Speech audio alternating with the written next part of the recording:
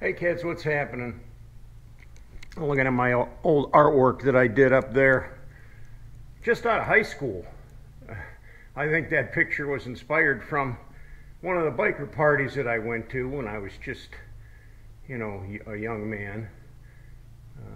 And I had a little bit of artistic talent. I know there's a lot of people that are way better than me. I drew this knuckle back about the same time. I had a big interest in motorcycles right off the bat from a kid, and started in, hanging out with those kind of guys right off the bat, and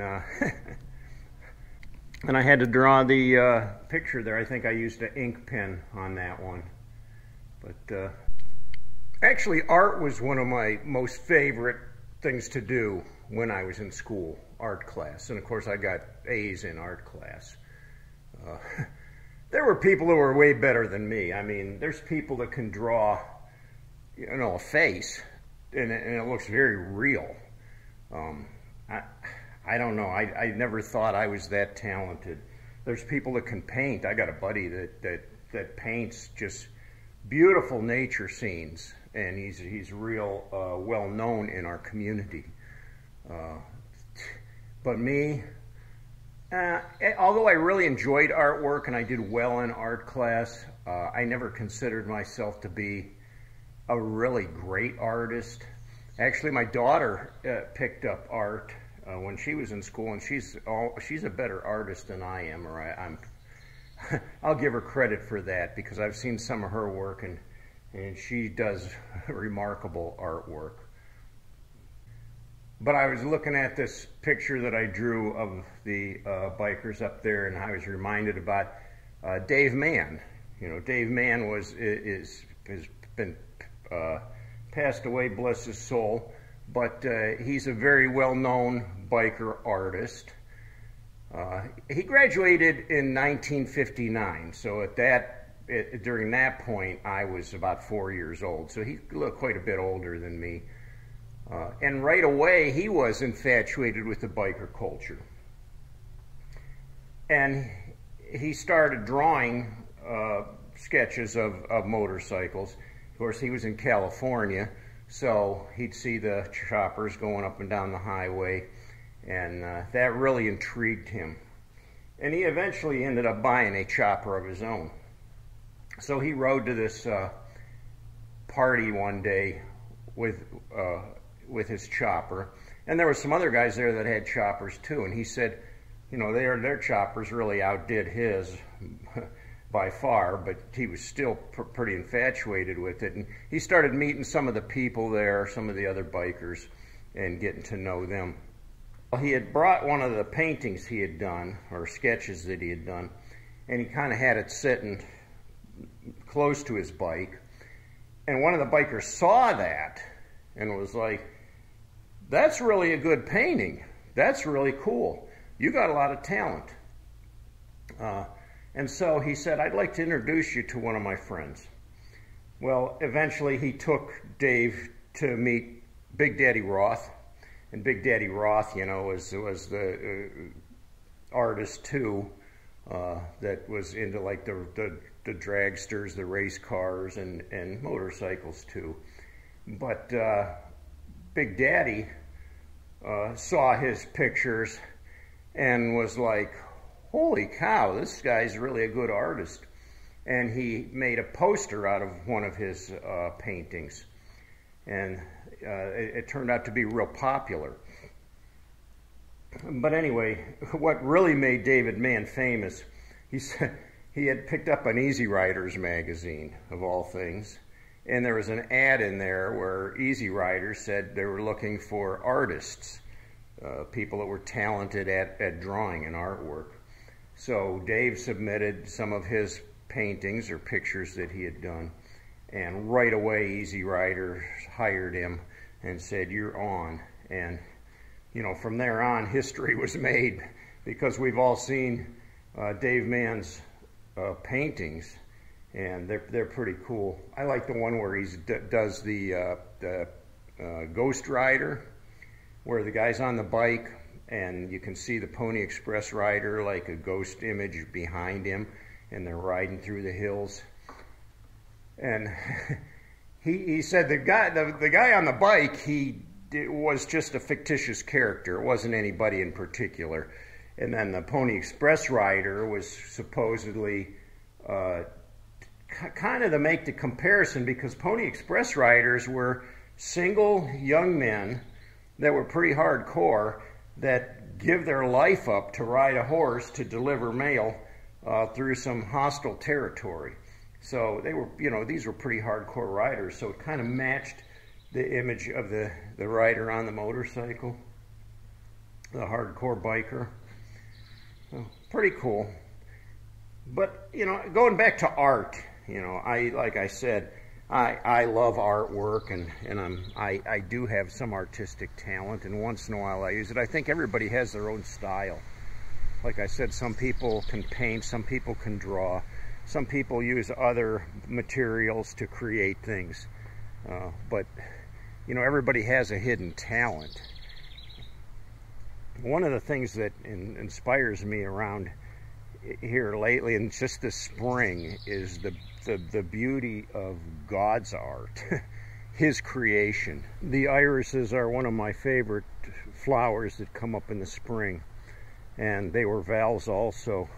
So every year I would, when we went to the nursery, I'd buy her a different variety of iris, and I just find them so intricate, so beautiful. The detail in these flowers is just amazing to me. And it's all part of God's creation, part of His handiwork. When I look around, just the beauty of what surrounds me every day, it's just incredible. And people try to emulate that through art. Somebody will paint a painting of a mountains or a lake or a stream, and it's a beautiful painting, but to be there in person, to actually be there in the mountains, looking at the mountains, that is breathtaking. There's no painting that can capture that kind of image.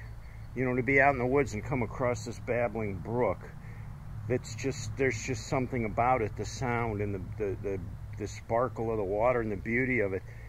That creation alone you just can't capture it in a painting. Some people, they'll say it's captured in a painting, but and it is. It's a beautiful painting. I'm not saying that it isn't. It just doesn't,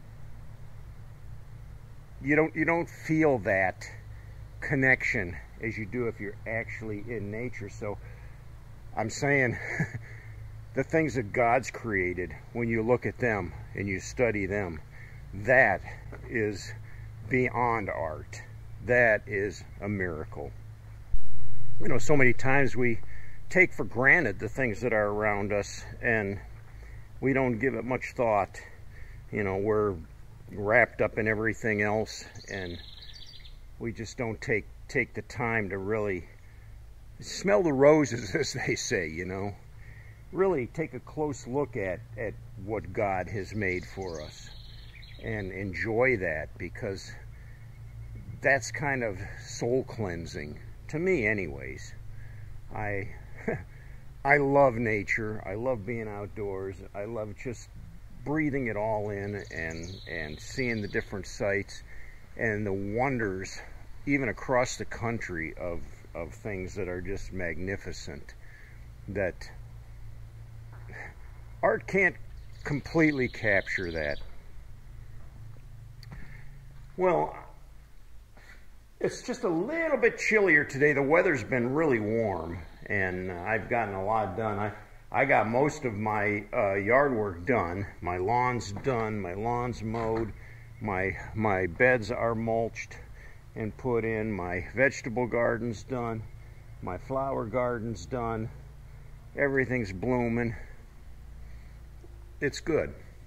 And I've had some time to work on the Yamaha over here. So I've been getting it put back together slowly but surely. Today I was able to get the auto lube hooked up and get that adjusted. So that's fine-tuned and ready to go. The carburetor's mounted. Everything's all working order on the carburetor and the auto lube. I got my clutch adjusted and working. I haven't quite got to the point where I'm ready to fire it up yet. I got a couple other little things. I got to check the gap on the points and clean those up a little bit, among some other little things. I got new plugs to put in it, and then I've got to prime the system. But there's still a lot of more work to be done, but it's coming along. It's doing good. And in between that, whenever I get a chance, I jump on the bike and I'm off for a nice little ride. Well, cats, thanks for watching today, and I hope you can breathe in some of the wonders of nature. Wherever you are, there's something there for you to check out. Some of God's artwork. And, you know, aside from that, I'm really considering taking a trip up to the Cleveland Museum of Art, because there's some incredible stuff to check out there. And being that I'm somewhat of an artist, I'm really intrigued by other people's artwork, and I really like to check that out. I think I might even see if my daughter wants to join me, and we'll take a run up to the Cleveland Museum of Art and see what they got up there. Well, thanks for watching. If you like my video, give me a thumbs up. If you haven't yet, please subscribe and continue to join me along with this ride. And until next time, cats, ride hard and die free.